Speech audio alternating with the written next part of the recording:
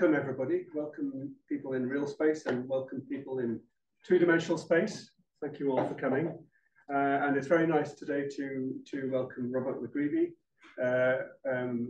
who is here by chance because he's at the ESS Council. So he's here already. We grabbed him after we grabbed Paul. And it's great to have you here. Robert, I think, will be known to many of you in all sorts of different capacities, I imagine. Up until relatively recently, I think you're currently on the working as a consultant for STFC, and you're involved in the formation of the Ava Lovelace Centre relating to data and computing and so on. But before that, you were well known as the director of ISIS, the ISIS facility, which you were director on from 2012, I think. And prior to that, you were deputy director at Oak Ridge Laboratory, from which Paul has come. And before that, back at ISIS as a section division leader. And before that, where does that take you back to? To Sweden. To Sweden, yes, and Studsvik. And then before that, Oxford, if I've got it all right. I've tried to stack that up in my head, so hopefully I have any errors. And but a warm welcome to you, and we look forward to your talk and talking about LEAPS, LINXS, and how we get more value out of all that data. And it's a very topical point and a very topical point, and it's a nice alliterative title. So that exactly, alliteration is the key. Alliteration is good. Yeah. Okay. So thanks. It's a great pleasure to be here, and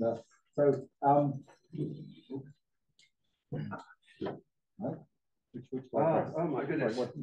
See, we can. Which one do I press? No, that's the beam, and then it's the arrows left and right. It should work, and not working. No. Why are the is the dongle? Yeah. Now you can try again. Okay. Yes. So I've been giving this talk in various different guises for decades. I'm afraid now. This is the oldest PowerPoint I could find on my computer from 2021. Again, basically the same topic. It's all about that was the ESS general meeting in 2020. Sorry, no, 2001, not 2020. 2001. And while I was still working in Sweden, actually. So it's a long-standing problem, data, but also a long-standing interest of mine. And I think my PowerPoint skills have improved. I don't use Comic Sans any longer. Not like Colin still uses Comic Sans, right? But, okay, so we have here MAX IV and ESS. So big neutron synchrotron facilities. These things either will produce or are producing very large amounts of data, and just generally, I mean, what are we going to do with all that data? Also, you're nowadays spending a lot of electricity to produce that data. You're using a lot of electricity to quite often store that data, to analyze that data.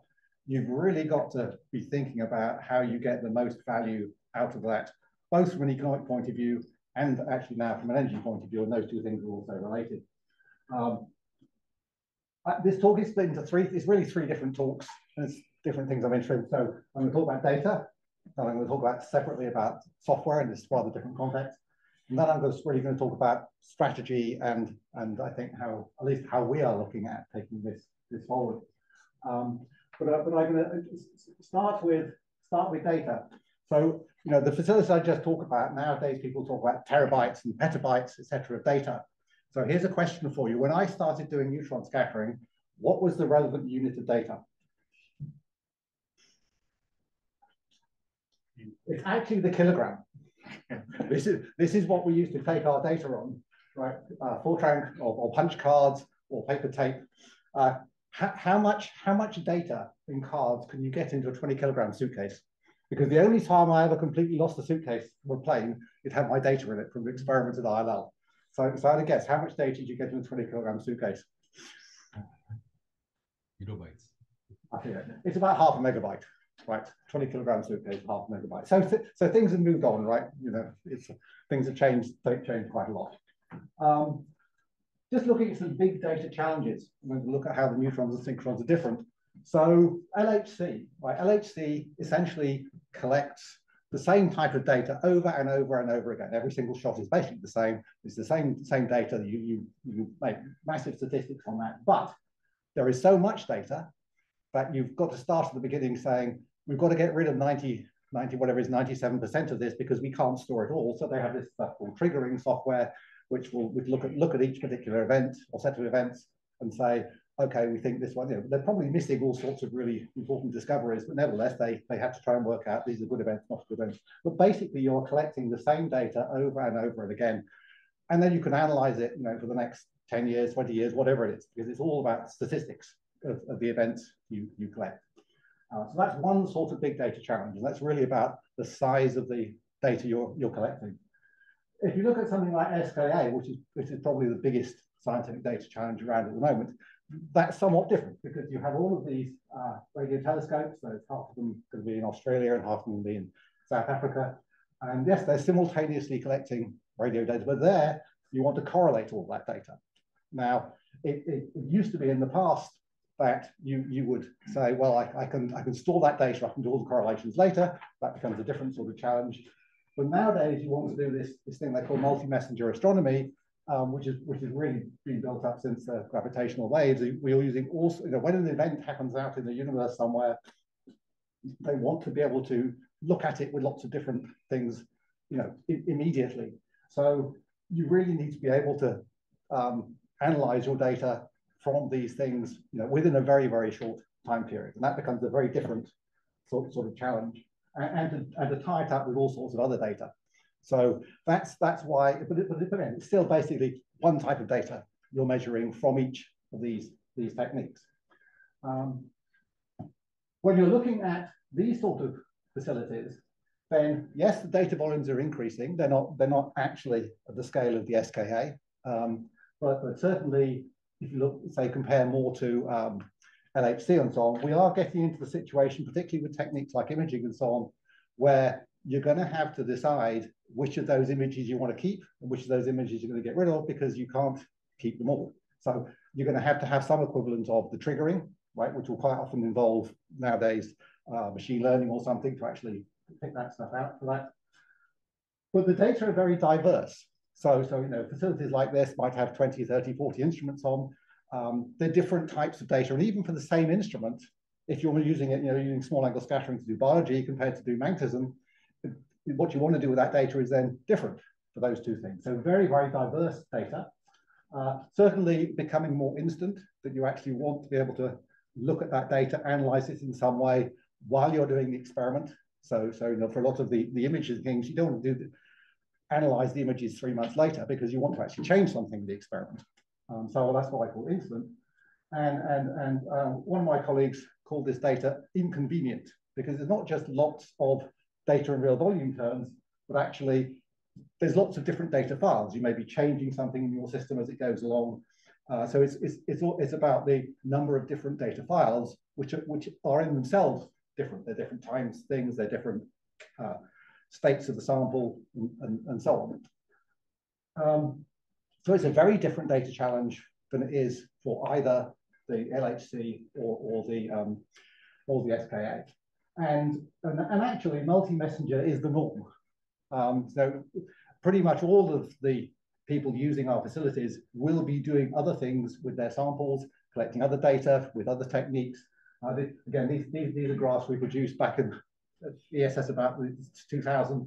What is it? If I had €1 for every person who used the one on the bottom right, then I could take you from. We had a great lunch today, but I could take you to the most expensive restaurant in London, still get a really nice lunch. But this was all about the multi-messenger thing. Multi-messenger, putting together different sorts of data, is an intrinsic part of what we do in the sort of science that we do, is extremely important. Although we're not tending to do that instantaneously. We just had a little discussion over lunch, actually, in a lot of areas, like in material science, the use of databases is actually very limited, and that's the thing we have to look at. This is another graph I produced some time ago for a different purpose, but the idea here is just to point out that, again, the multi-messenger thing is we have lots of different sorts of data coming in, where I called it research. There's lots of different ways we can measure data, but that's essentially all we're doing. We're measuring data, and then it's the analysis of the data that leads to the value, right? I mean, none of our scientific value comes out directly. We have to analyze the data to get there. And certainly the rate at which you can analyze that data either allowed you to do better experiments, or in fact, it's a thing I call time to market, right? Is really very important in terms of the scientific impact that it has. If you can't analyze your data for 5 years, you're going to have less impact than if you can analyze it in 5 minutes.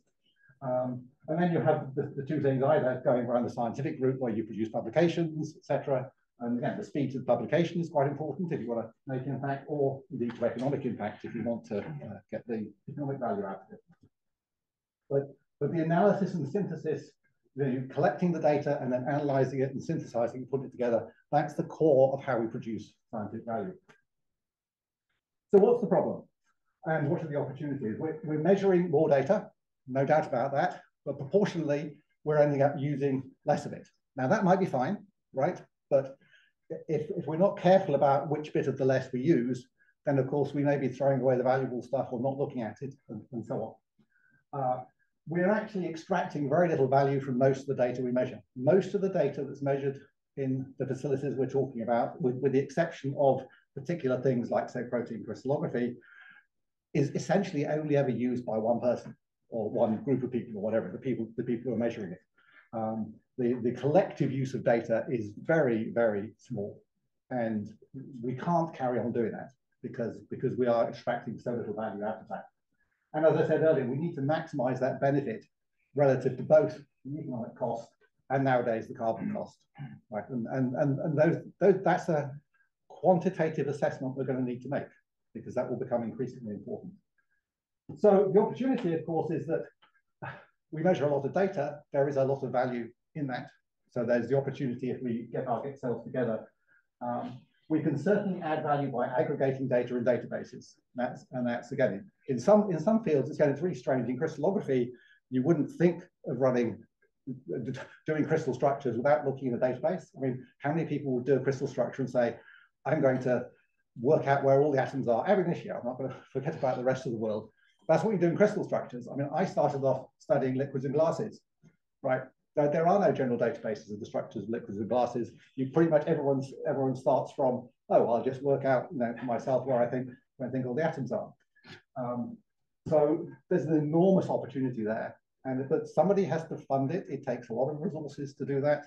Well, I'll come back to the data. And of course, the great opportunity now, once we put those things together, is using things like artificial intelligence and machine learning, either for filtering data in the first place, so what's the good data, what's the valuable data, or then once we put it together, getting more value out of the collections of data. So in a way, AI and ML, just collecting data by itself is fine, but unless you can use that aggregated data in an effective way, then again, you don't get so much value out of it. This is my favorite database. I just like to throw some of these things. This is the Spirit Collection Natural History Museum in London. If you ever there, go and see that. They have something like 20 million things preserved in bottles like this. And this is quite a fire hazard, right? And quite a chemical hazard. So there's a special building for that they put together some years ago. The biggest thing they had is a giant squid. I do have a picture myself. I took a bit. But it's, what is it, 8 meters long or something. That's quite a challenge, preserving a giant squid. But also the one on the top left, if you have very good eyesight, you can read that says beagle on it. That's one of Charles Darwin's original specimens. I have about half a dozen of those that he did. So anyway, I'm just doing advertising for my friends in the Natural History Museum. It's a wonderful collection. But it shows the value of collecting data, right? Because nowadays with genomics, right, in the past, it was just you had all these things and you catalogued them very carefully. Now, of course, they're doing genomics on this whole lot and getting even more information out. So the value of data, I mean, to manage data, you do need a policy. Right? Okay, data policies might sound very dull, but actually data policies are very important. We're kind of used to this stuff nowadays. I mean, all the facilities, I think, have data policies. When we wrote the first data policy for ISIS in 2005, the user community were very definitely, you cannot do that to us. You cannot make our data public, right? It was that was the view at that time. 10 years later, it's all changed around, and public data policies are quite. I mean, but there is still some attitude in some areas that my data is my data, and it will always remain my data. And I'm not going to tell you what the metadata is, because otherwise, I lose the intellectual property. We've got to get over that, and that's still around in some areas. Fair data. So fair data is the fashion, and does it actually help? So fair is whatever it is. It's findable, accessible, interoperable, reusable. Lots of organizations, I don't know about Bethan's Guide to Audit, you probably say, that the results of your funding should be made fair data. Is that the right? Yeah. Yes, correct. You probably don't pay people the money to allow them to do that, right? Because it's not. Sorry about that. To make data fair takes quite a lot of resources, right? Really. And I sort of said earlier, not all data can or should be kept, right? I mean, first of all, you've got to decide, is this data worth keeping? You don't just keep it for the sake of keeping it. And actually, not all data can or even should be fair, right? I think data should be findable and accessible, because at least then you could do something about it. Whether it necessarily needs to be interoperable and reusable, again, is a value judgment, because a lot more effort has to go into the latter two bits of that acronym than has to go into the first two bits. So it's different sorts of effort you have to put in. But it does require resources. And I think most of you familiar with will understand that to make data interoperable and reusable, you need the metadata that describes what that data is. You can do the first two really, in a sense, relatively easily in a relatively automated way. But to do the second two, that's all about the metadata. So what is this thing I am actually collecting data on? And in some cases of science, that's, I call it relatively straightforward. I don't think it ever is really straightforward. But some of the experiments we will be doing, you're actually working out what the sample was during the experiment. So how do you define the, it's a kind of circular thing there. And in a lot of material science, when we have these discussions, people say it's really difficult to describe what was the thing I was measuring. But if you can't describe it, you can't make it interoperable and reusable. I mean, we do have this thing about, in a way, that the publication is a sort of paradigm where, in a way, you say that the publication tells you what was the thing you measured, how you measured it, what the data came out, etc. So in some sense, you think the publication is a sort of metadata in itself, so the publication could be regarded as that. But the publications are always partial, right? We all know that. They tell you a bit about what you did, and they tell you the selective bits that people decided to release to the wider world. They don't actually tell you enough to make data interoperable and reusable. I mean, you can. There are people now who write stuff to do mining of publications, extract metadata from that, produce databases out of that. But again, that gets you part of the way there. It gives you a partial story. It's not a complete story. When you're trying to get people to produce fair data, the thing you have to tell them, first of all, is the greatest beneficiary of fair data is the people who measured it. I mean, how many of us have had students who left and they hadn't written down what it was that they did or where they put the data? So just being able to find your own data and use it again in 5 years' time is it. And if you're trying to sell to people that they've got to put resources into doing something, then telling them it's a benefit to them, not just to the wider world, of course, helps quite a lot. But as I said, metadata is absolutely key. So I think we have to. I said, no, not knocking funding agencies, but I say in the UK, funding agencies say, okay, the results of all of our funding has produced. They say it has produced fair data, but actually mostly it's not fair data. It has to go into a database somewhere, and we have what I call data dustbins. That is, universities will have places people can put their data to satisfy the funding requirements, but it's just put there. It's just like a big dustbin. You put it on the dustbin.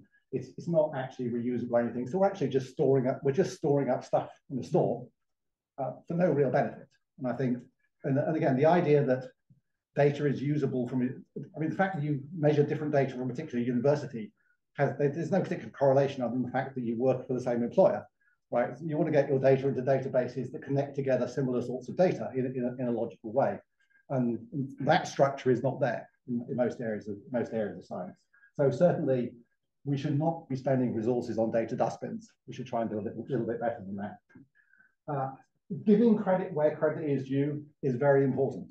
So if you're going to get people to put data into databases, again, they have to recognize there's some value to me in having done that. And that means we need ways of citing data. We're very used to citing a publication. That's the paradigm for saying what people did. But the data in this context should be a bigger thing, because you might actually publish about a section of the data, but you might put all the data in the database. Again, we started doing DOIs for data at ISIS in the late 2000s, something like 2009, 2010. And so all the data we measure has DOIs. It has a minimal set of metadata associated with it. How many people cite that data? Even the people who in their own publications. It's now, I guess, about 30%, maybe something like that.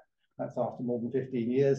It's very difficult to get people to cite it, but we need to be having data citation as a standard part of what we do to give credit to people, because otherwise, again, it's an incentive.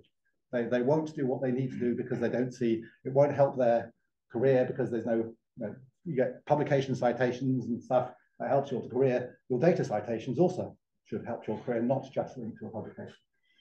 So that's a whole sort of series of things about data. I think there's enormous opportunities, but we have to put resources into enabling those opportunities. It's not going to happen for free.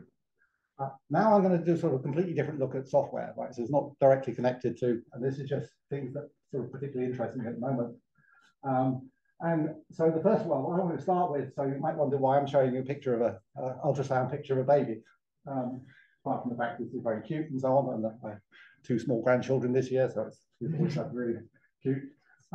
So we kind of had the idea. So this is an image of a baby, right? The use of the word imaging. So you look at the picture on the right and say, no, that looks like somebody's got an old-fashioned camera and video movie, and that's what they took. And then think about how this is actually measured. Actually, if you're used to the people doing the ultrasound stuff, there is an enormous amount of very complicated software between the ultrasound measurement and the picture that comes out, even for the one on the left, because most of what you actually measure is garbage, right? To get the picture of the baby out, you have to get through all the garbage that's in the way. And this image on the right, it actually comes from a wireframe, right? It's actually a wireframe rendering, just like you have in the movies, right? And it's actually deliberately rendered so it looks like a sort of grainy old black and white picture of a baby, because nobody wants their baby coming out in purple or something, because it's not natural. But it's not an image of a baby. It's a wireframe rendering, just like in a movie, of the baby. But you're quite prepared to accept it's an image because it looks like an image, right? It looks like what you're used to. So understanding that going from a measurement, which this is, into a result, which the image is, can involve a lot of software. And for a lot of medical imaging, there's far more investment goes into the software than actually goes into the thing you see, whether it's a CAT scanner or the other stuff, or even the ultrasound like this. So what I'm talking about here really is what I regard as this disappearing boundary between the experiment, the measurement, the analysis, modeling, and simulation, because in a sense that's a part of a simulation. And an example I've been using for the last couple of years is on electron microscopy of protein structures has taken off in the last 5 years or so.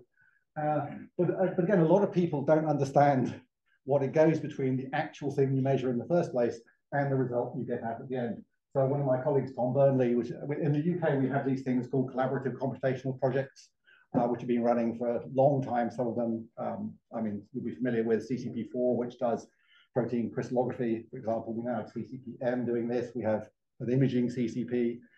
These are actually very good examples of very long-running software developments on behalf of a community, which both develop the software and actually make it sustainable. That's a really important point. This has been, I think CCP4 has been running for probably 30 years, producing sustainable software, which is very important. So and I'm probably talking to people here who know more about this than I do, so please forgive me. So what you're doing in the electron microscopy is you're measuring images like the things on the top right. Right? It's two-dimensional sections doing an image within which you have lots of little images of proteins. So it's a two-dimensional slice through that. And somehow out of that, you want to reconstruct a three-dimensional object, like on the bottom right. And then you essentially map into that three-dimensional object what you know about the more detailed atomic structure. But what you're not doing is you're not directly measuring the thing on the bottom left. A lot of people think you are, but you're not actually. You're measuring the thing on the top right. And if you look at the, I mean, this is just part of the framework of the bits of data analysis and software that they use within CCPM for doing it. Again, this is not a simple linear thing where I have one program that does this and I go from here to here. Again, most of the data analysis we do at our facilities, people think data analysis is I measure the data, I run this program, I go run the next program, out comes the answer, that's it. and start to realize there's all sorts of different things you may need to do for different data sets, putting together lots of different ways of constructing bits of this model and so on to actually come out with the model at the end. And so some of the ways of looking at, so again, on the top left is a typical image coming out of electron microscopy. You're trying to take the things you can very vaguely see as the two-dimensional images of the proteins. And on the bottom left there, that's those stars, that's just a sort of cartoon version of what you're trying to do is to reconstruct that three-dimensional object. And within that, you're trying to produce this real space model like the thing on the top left, but you use all sorts of techniques like Fourier, backwards and forwards Fourier transform. I mean, this has been done in electron microscopy for years, to actually be, if you like, tidying up your data, getting rid of the noise, etc., in finding the real thing. And I get back to it in a minute. Well, why am I specifically showing that? But a lot of complicated things to end up making that nice clean image you get at the end of the day, because the clean image is not the thing you measure. That's very important. So yes, this comes back to the nice protein structure you see is not what you're actually measuring. It's a combination of a lot of software to actually go from two-dimensional images into three-dimensional images into this atomic resolution structure you get at the bottom. An enormous amount of additional information goes in to producing that final answer. Now I'm going to connect this to something that I was involved in developing this technique called reverse Monte Carlo modeling a long time ago for modeling structures of disordered materials. This is a GIF we produced of doing this in doing in two dimensions. That was when animated GIFs were really new. We were very happy about doing that because this was a real modern technique. Nowadays it just looks like nothing. But the idea is you're doing a model to fit your model to the data. So that's what on the left we're looking at a liquid structure, and we're actually fitting the model of the liquid structure to the data, starting with crystal structure. So that's a very simple example. Next one. And then going back to multi-mesh modeling, when you actually start doing that on real systems, this is one of the systems we did, which was a fast ion conducting glass, which that picture on the left is the atomic structure that we derive, and actually got mapped into that ion conducting pathway of the silver ions, which is the thing you want to know. And all of that's coming from the data. And in that case, we were using, this is still relatively unique. We did X-ray diffraction, neutron diffraction, two sorts of XFs. We eventually did anomalous X-ray scattering, and somebody did NMR and stuck it with that. So actually there are 6 different techniques going to producing a single model. That's still pretty rare, even nowadays, for anybody to do anything at that level. That's doable. And I really like showing this one because, again, this is a sideline.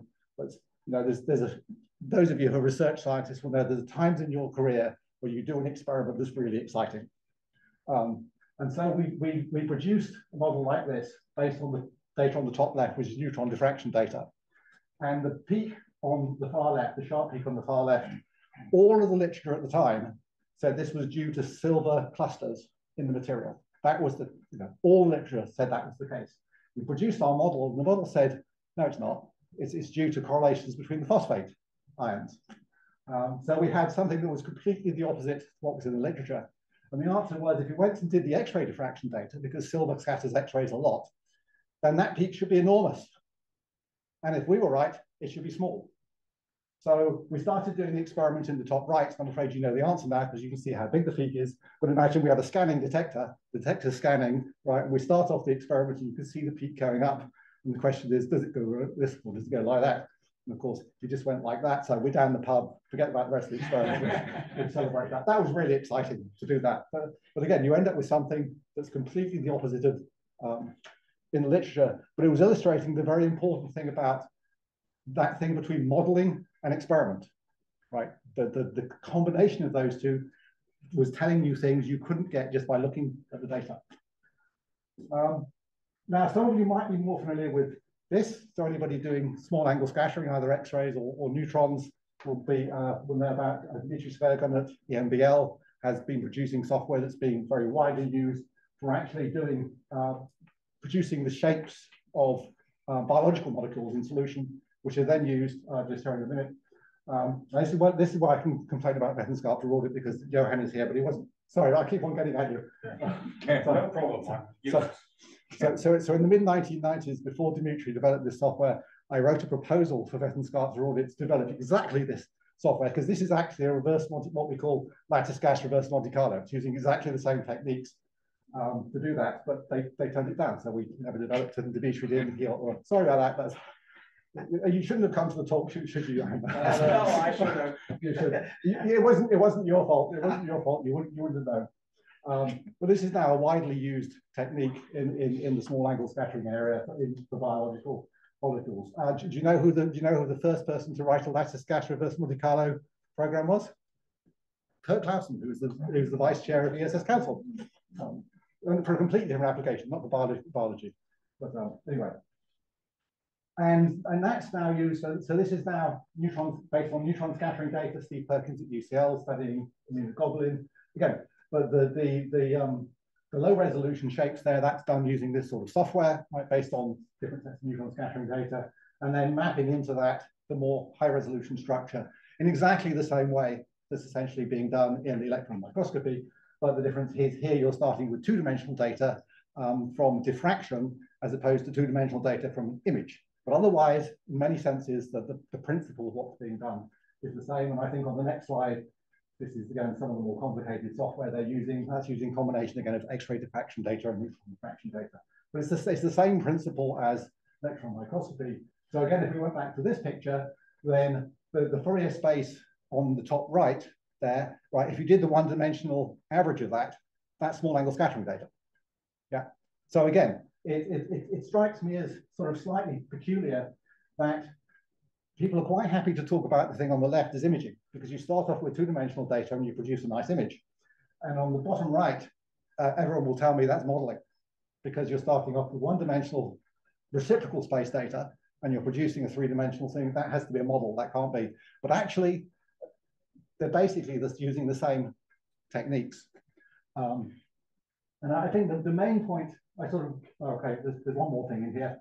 Was actually, again, back in the early 2000s, before I left Sweden, we put together these techniques. So we did an experiment where we measured the data, we did the analytical corrections of the data, and we produced a model, one button press, right? So the whole thing happened completely automatically.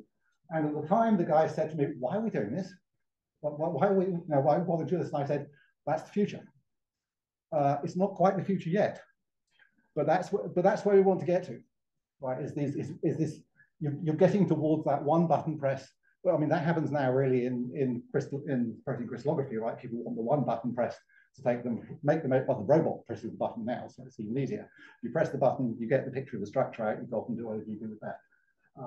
In many areas, and that was possible 20 years ago from a tiny laboratory, right? We had very few staff, but still, that sort of thing is not really implemented in many places. It could be if we had the resources to do it. So I think this is another example. You can do similar things. This is residual stress measurement. The top left is measured on basis of diffraction. So again, it's a reciprocal space measurement. You produce a strain map. The bottom right one is a different object, but that's produced on the basis of imaging directly. These are essentially equivalent. They're just simply in the sense of the mirror image data collection of the two things, because of the what you're not measuring in the imaging, what's taken out is the stuff that goes into the diffraction, right? So essentially, it's the same data. It's just the inverse of that. But again, in the imaging, you sort of get the picture directly. What you really want to do in the diffraction is to be able to do the diffraction measurement and also get the picture directly, because you usually have to do both, because with the imaging you can get less spatial resolution than you can with the diffraction data. So these techniques could be used in very different areas. But also we can go on to look at dynamics. So again, these are things we developed a long time in the past using similar techniques. Again, trying to look at iron. These are iron conducting materials. This one is cesium hydrogen sulfate. I mentioned the story about lithium sodium sulfate at lunchtime. So again, this is based on modeling. This is not molecular dynamics modeling. This comes from diffraction data. But we're actually finding out the interesting thing here. So in the top, we're showing 3 sulfate molecules, and then there's a hydrogen atom being transferred from one to the other. And the thing people didn't understand at the time is if you do spectroscopy, it tells you that you have HSO4 minus ions. Very clear that that's the entity that's there. But these hydrogen ions are zipping all over the place like mad. And actually, just from this, because you can see in that little picture, basically the hydrogen gets transferred onto. It's not wandering around in the middle of nowhere. The diffraction data on the bottom right suggests you have pathways and the hydrogen is just wandering around. They're not. They're actually transferring coherently from one molecule to another. So again, combination of modeling and experiment gives you much more insight than just doing one or the other. So we actually went through the process of trying to now combine molecular dynamics modeling with experimental data. This is a really simple thing we did some years ago, actually modeling liquid argon, because that was the easiest thing we could do. But there is now a project trying to develop this molecular dynamics thing, which is with people from well, actually Thomas Holmrod in the ESS Data Management Center is involved in this, people in Chalmers, etc., trying to do this. They always want to do water. I never know what everybody wants to do. The first thing they want to study is water. And my advice is never study water. Water is a very dangerous liquid, because whatever you say about water, there'll be another scientist who absolutely disagrees with you. So I have never studied water in my entire career, because that's why I'm still alive. Long and happy career. So that's a sort of, it's a wander through a number of things that interest me, but what I'm really trying to make the point about is this disappearing boundary between simulation and experiment. And it's not just about doing a simulation and doing an experiment and looking at the two together.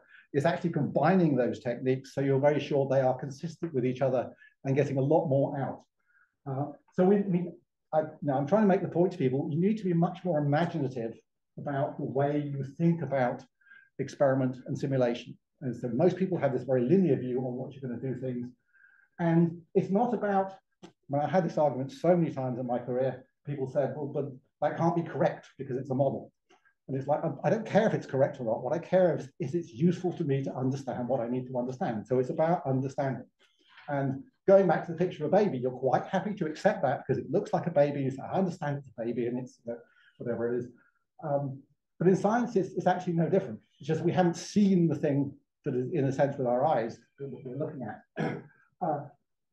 Slightly separate bit there, but the bottom, developing research software, any of these things, they need to be professionally developed.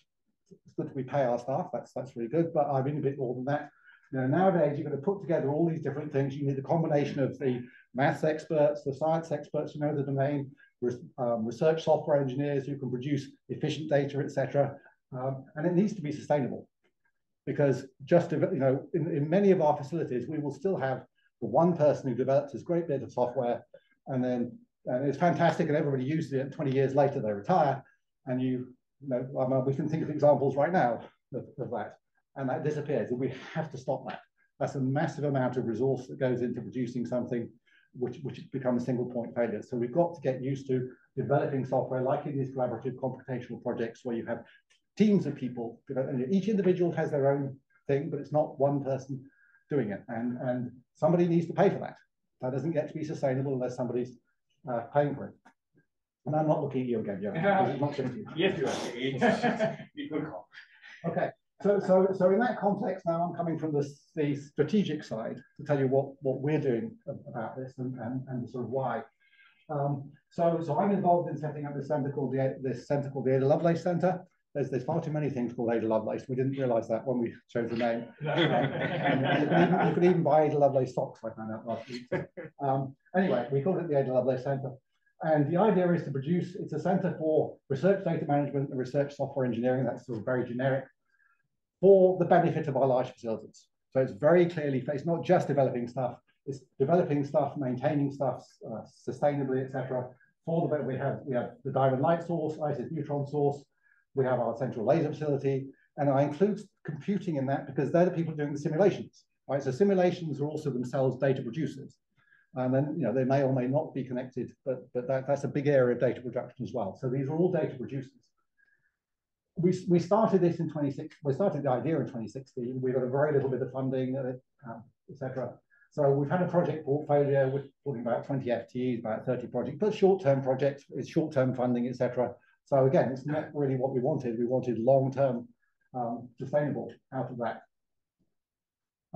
But now we've got funding. I mean, it's taken 5 or 6 years to get the idea through. That everybody understands it's a problem.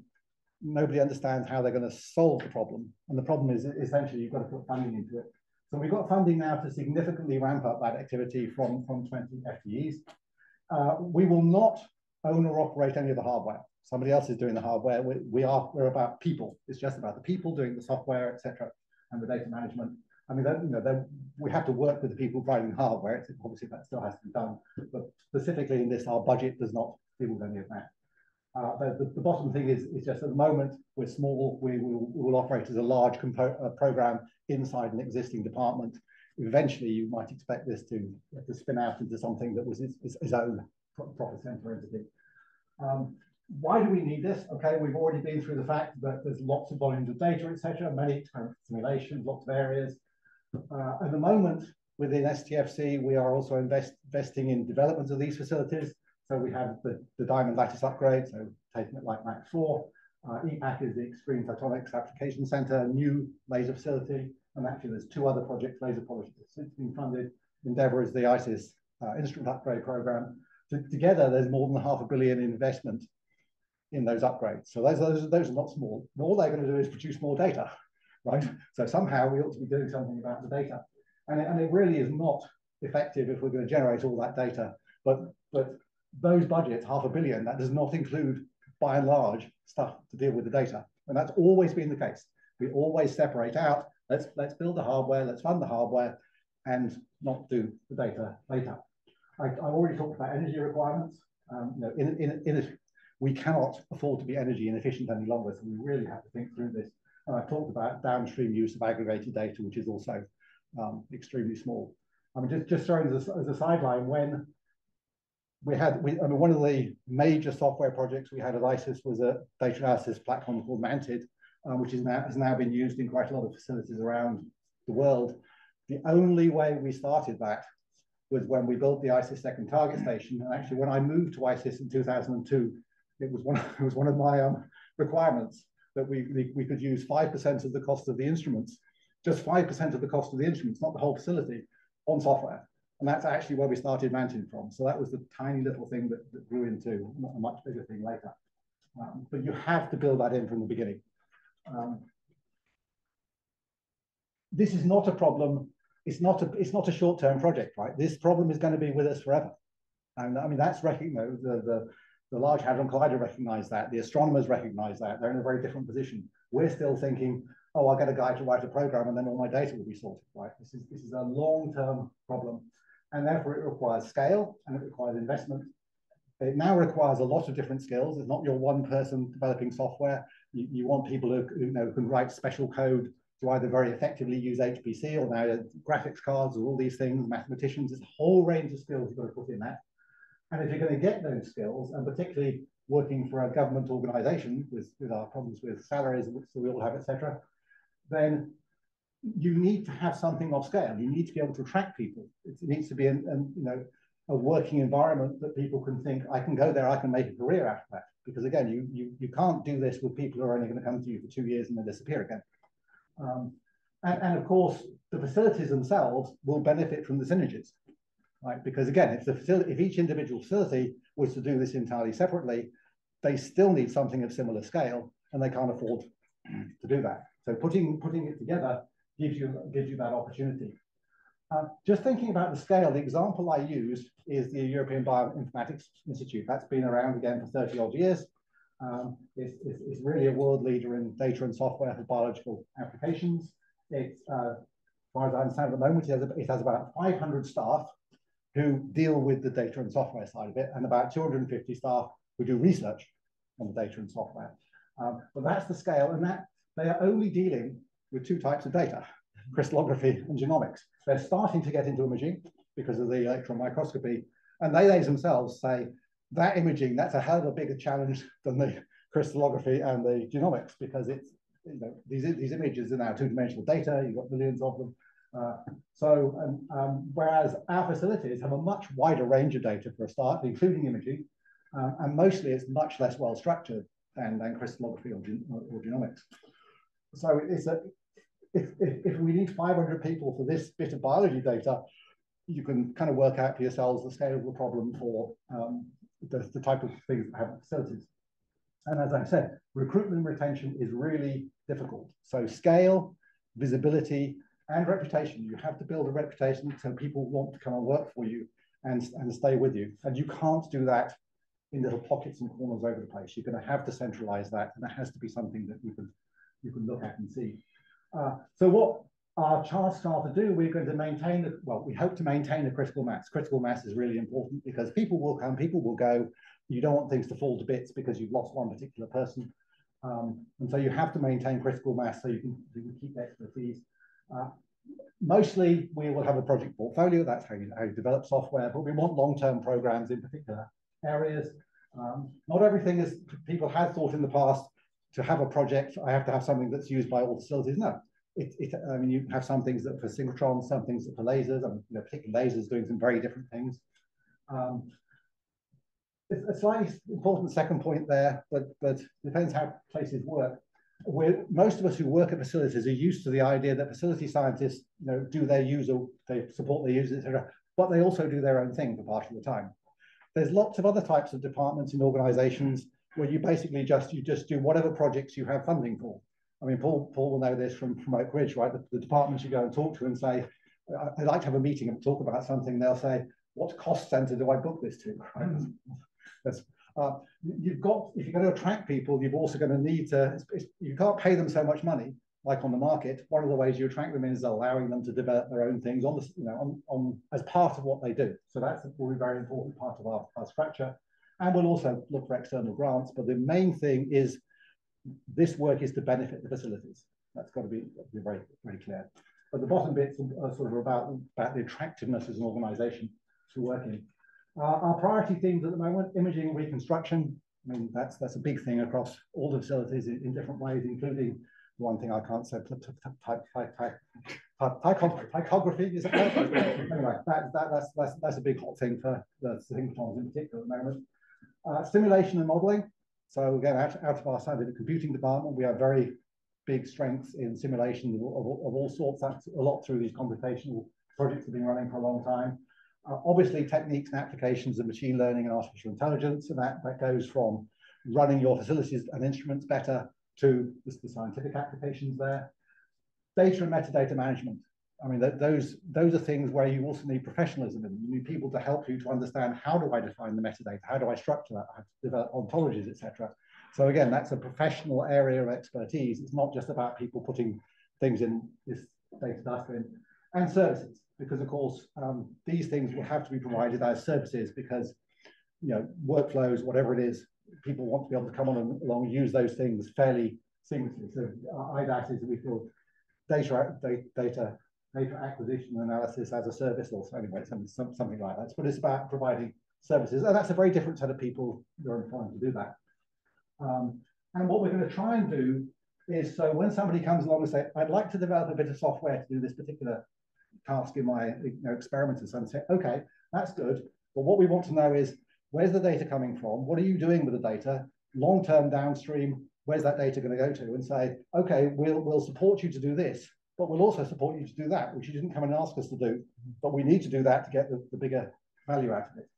And that's a very different approach to the very simple single project, small scale approach to do the things people ask you to do. So simulation modeling services, I said data and metadata, and so on. Where are we starting from? Well, I think nobody solved this problem, right? I can't look around and say this country has got this sorted, right? And we all have this problem, so there isn't necessarily a place. I mean, I think EBI is great, but they do a particular thing.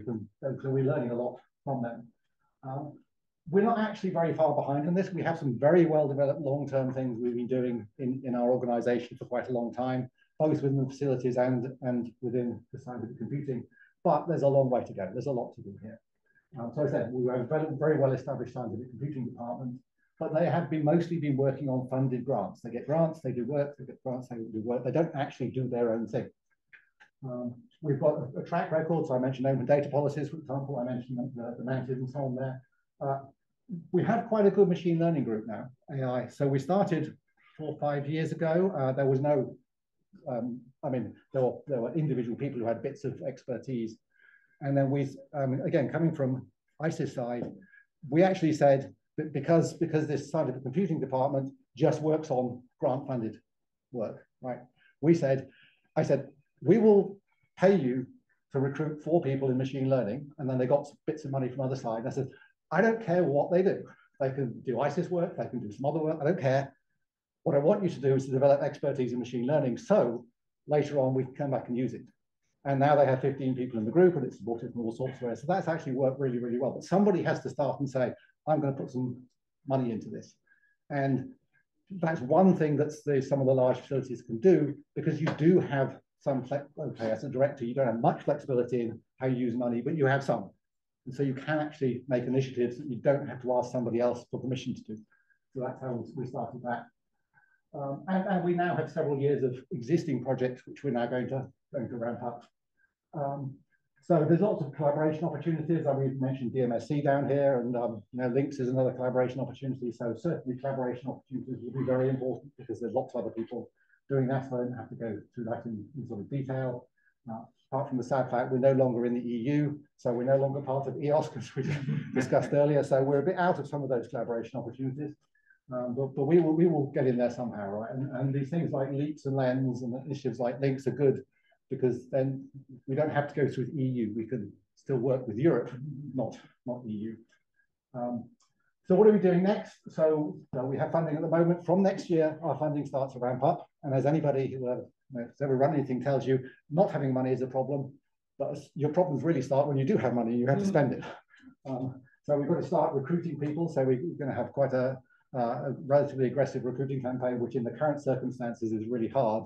But everything we want to do depends on having people, right? So we're going to ramp up. And the really important thing is that STFC, which is our funding organization, has understood this is not funding for the next, I mean, strictly speaking, we have formal funding for the next 2 years, but they are bought into this long term, right? This is not a thing that's going to go away. This is a thing that has to be established, that has to run, just in the same way that we run ISIS and we run Diamond and we take part in CERN, et cetera, et cetera. And that's a sea change. That's really is a sea change in thinking about it. This is not a short-term activity. So we have to have a governance structure. We have to have all those good things we're putting in. We are aiming at 100 FTE in 5 years. That's quite aggressive. You know, 20 people a year. That's not so easy in current circumstances. But okay, 300 FTE in 10 years. Okay, I'm optimistic. I won't be responsible for it because I'll be really having putting my feet up by then. But if we go back to the EBI, example, that's where you need to be, right? If you're really going to use the data from these facilities, that's not including the people in the facilities already who are working in this area. These are additional people, right? So this is really a step change in what we'll be able to do. The strategic lessons that I've kind of learned from this are certainly the scale of the problem is the same scale as the facility. It's hundreds of people, right? It's not a little problem. It's not a little bit of the thing. That is the scale of the problem. And you can't then do that within a single facility. It's too big. You can't take your budget and incrementally increase it or etc. Right? Nobody's going to give the facility the budget to do that because it's saying, I'm going to double the budget of ISIS or something. No, they won't do that. So you had to actually say, let's take it outside of that, make a thing on its own. And again, it's not a short-term project. We've got to get over that idea. This is a long-term commitment and so on. Collaboration sharing, really, really important, but you still need resources. It's amazing how many people think, software is one thing that's very transferable between different organizations, right? But you still need people to actually implement it, to put it on some machine, to tell people how to use it, to make sure it carries on working. So even when software is existing or data or whatever, you still need resources to implement it. And again, so the sharing of things does in itself require resources. The sharing of things is not free, and that is usually underestimated. Actually, how much resources it does require to then take somebody else's systems and implement them in your place and make them usable as a user service. I mentioned professional and sustainable, absolutely critical, right? That you cannot afford any longer to be doing stuff that stops, grant finishes and things disappear. And as I mentioned, the skills, you need critical mass, you need the career structure, you need to build all that up. And as I said, to do that, we recognized that we have to take that outside of the facilities and put it in its own entity. So it's taken 5 or 6 years to make the argument, but now it's been bought into, and that will make the difference. And I think actually that applies, whether I look at any other facilities, I don't think the lesson is actually the same. You're going to have to do this in a different way than you would before. So it's taken a while. Now I've started, I said I've been giving this talk for 20 years. It's taken a while. There is still a long way to go, but I think at least as far as we're concerned, we've now made the case. Now the only problem is that we have to do what we said we were going to do. Thank you.